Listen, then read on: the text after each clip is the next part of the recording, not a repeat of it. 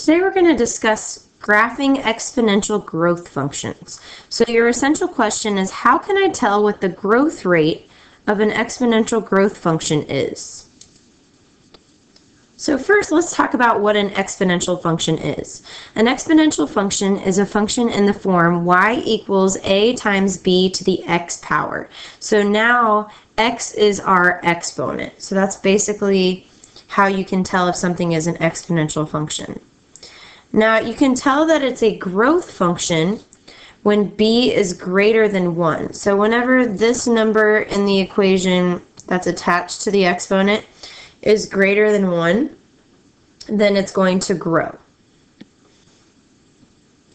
Whatever b equals, that is the value of the growth factor in the equation. And you're going to need to know that because there'll be several times in a problem where they will give you an equation, they will say, what is the growth factor? So you'll need to know how to find that.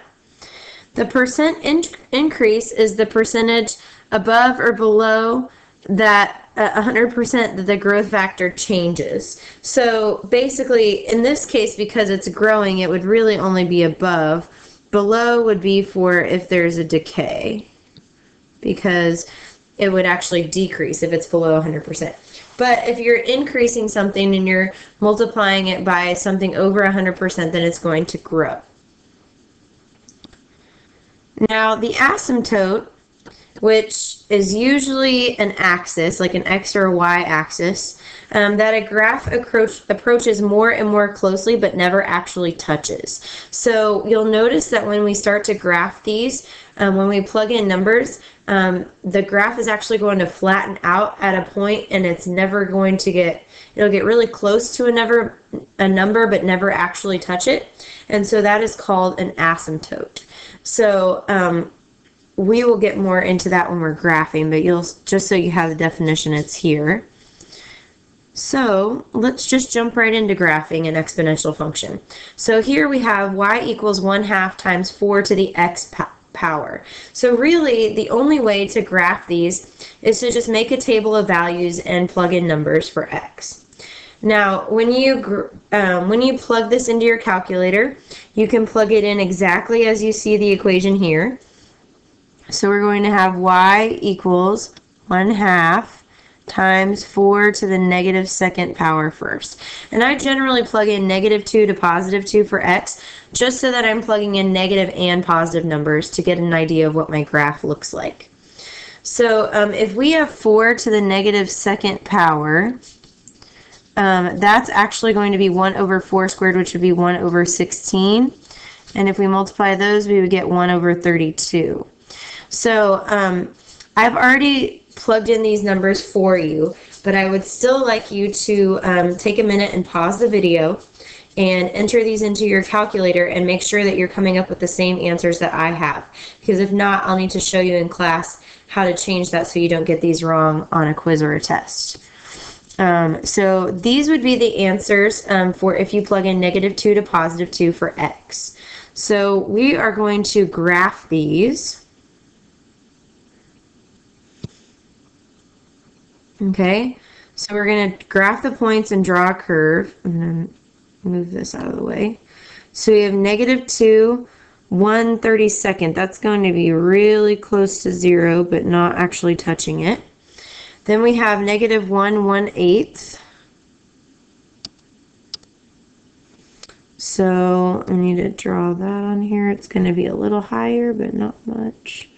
Then 0, 1/2 would be a little higher than that. And then we have 1, 2, and 2, 8. Now you can see it jumped pretty fast right there. That's because exponential growth is the fastest type of growth that there is in the world. Now if we were to keep going this direction and plug in more numbers like -3, -4, what you would notice is if I plugged in like 4 to the -3rd power, what happens is we would get 1/2 times 1 over 4 to the 3rd power, which would be 1 over 64, which would equal 1/128. So you'll notice it keeps getting closer and closer to 0, but it never actually becomes 0, and it never becomes negative, because if I keep plugging in more negative numbers, it's just going to make this bottom number of my fraction get larger, which actually makes the number smaller and smaller and smaller, but it never actually touches 0. So right here, this question says, what is the asymptote of the graph? That would be y equals 0, or that's also known as the x-axis. Because this is going to keep getting closer and closer to 0, but never actually touch it. So our graph kind of takes on this shape right here. It looks kind of like a banana. Now, something I always like to do is when I figure out what the asymptote is, I kind of draw a dotted line across the graph right there. That way I know my graph cannot go beyond that point. So when I'm connecting my points, I can kind of have an idea of where that's going to be. So let's try another graphing situation. Now, you might notice that this looks kind of similar to the graphs that we just did with like cube root and square root functions. So if you look at this, the 4 right here, that number tells you how much it's going to stretch or compress. So if that number is greater than 1, this one is going to stretch by a factor of 4.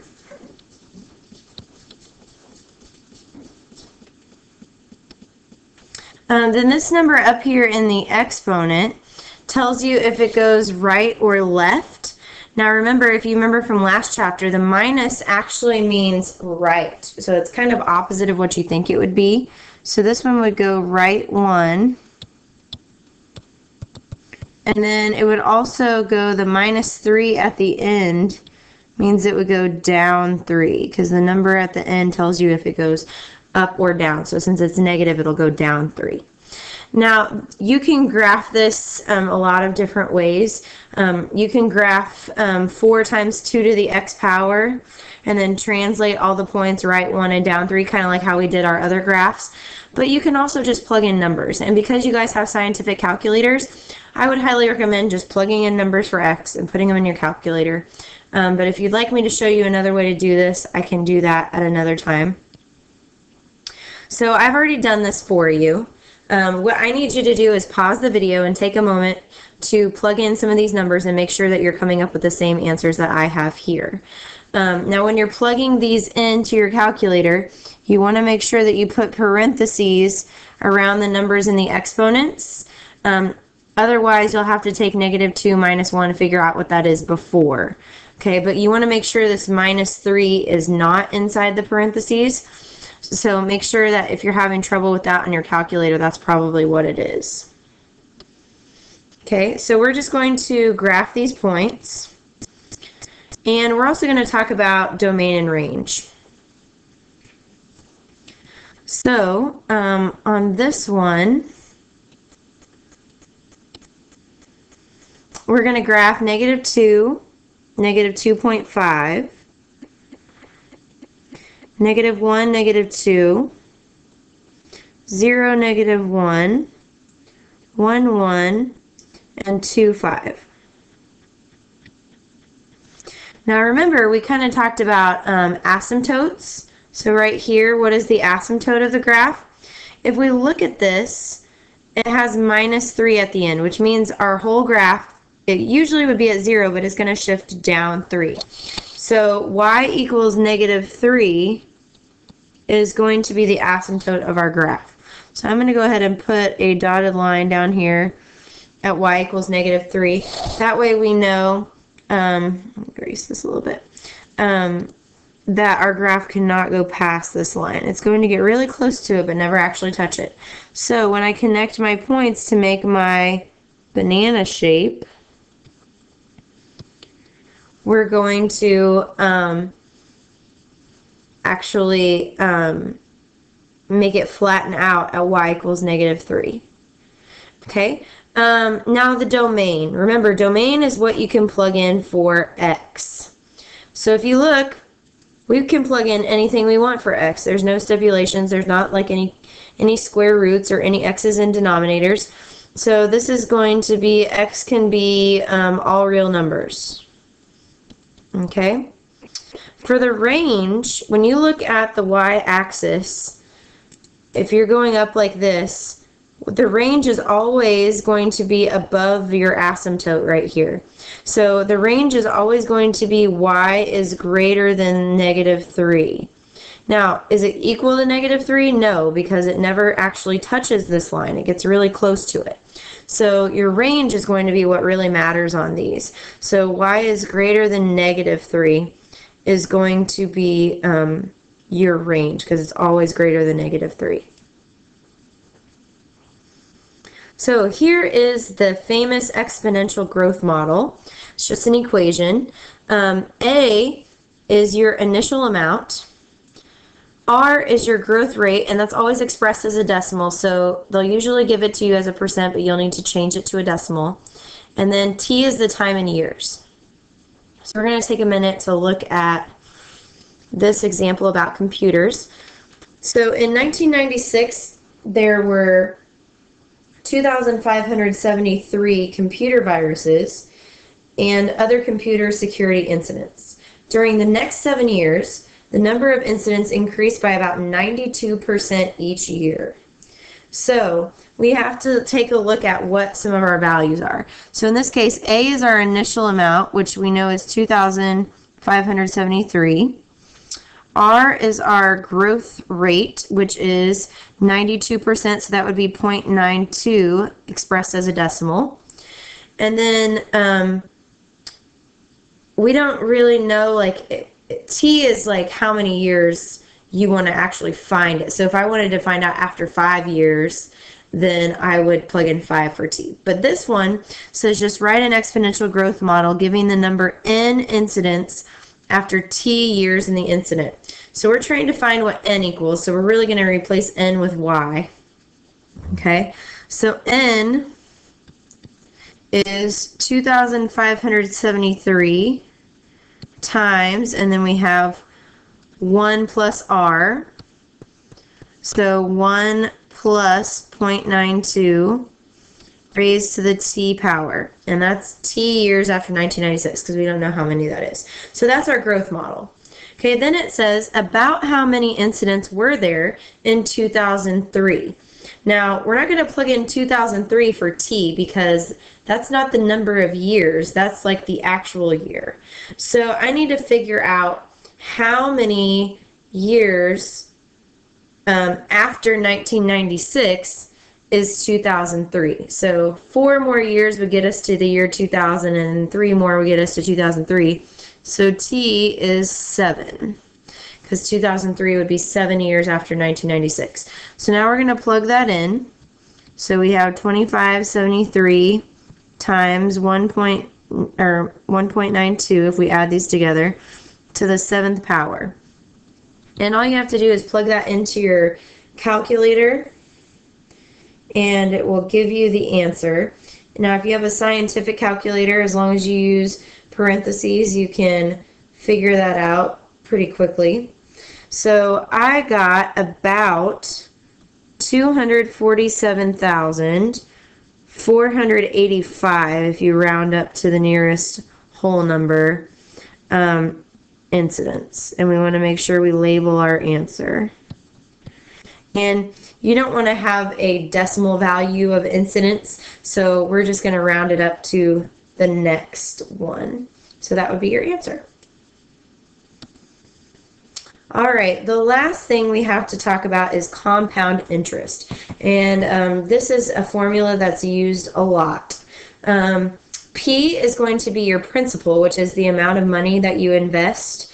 R is going to be your rate, and remember that's expressed as a decimal, so you'll have to change it to a decimal when you plug it in. N is the number of times it's compounded, and that's kind of like per year. So if it says quarterly, you know, then you have to kind of think about what that means per year. Quarterly would be 4 times per year. Daily would be 365 times per year. Monthly would be 12 times per year. You kind of get the answer, get the idea there. And T is the number of years. So we're going to use this formula, And we're going to try an example. Oh. So it says you deposit $4,000 in an account that pays 2.92% annual interest. Find the balance after 1 year if the interest is compounded with the given frequency. So we have two problems here. We're going to find one where it's compounded quarterly and one where it's compounded daily. So remember, I told you quarterly would be like 4 times a year, and then daily would be 365 times per year. So you need to think about those things when you're plugging this in, as this is what you plug in for n. Okay? So if we were to plug in these numbers, P would be the amount of money that we're investing, which would be $4,000. R is our rate, which is 2.92%. So we need to change that to a decimal. So that would be 0.0292. N is the number of times it's compounded. So for the first example, it's going to be 4. And T is the number of years, which in this case it says is 1 year. So if we plug all those into the very first one, then this is what we would get. Now, you're going to have to work this out in your calculator. If you have a scientific calculator, you can plug everything in just as it is, as long as you use the parentheses. I kind of like to work this part out first, just so that I know what to plug in. So 4 times 1 would be 4. So if we plug this into our calculator,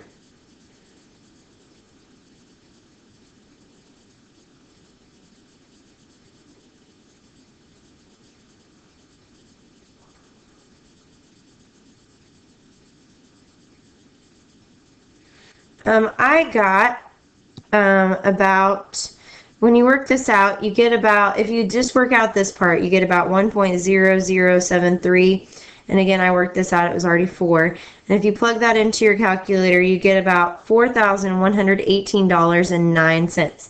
Now remember, we're working with money, so you have to round to the nearest penny. If the number after this is a 5 or higher, you're going to round up.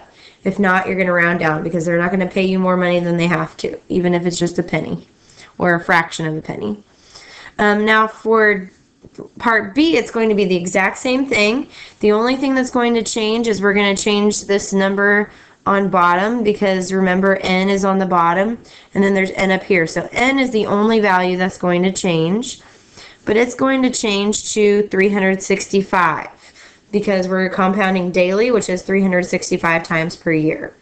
So you just plug this in. 365 times 1 is 365. And if you work out this part in the parentheses, you get 1.00008. Okay? And then you're going to work all of that part out in your calculator. And the answer would be $4,118.52. So you can see that with the same problem, the more times that it's compounded, the more money you make. Now, in a year, I didn't make that much more money than I did with the first one, but it's still more money, and it's free money, so you don't want to miss out on that. So the more times that it's compounded, the better off you are.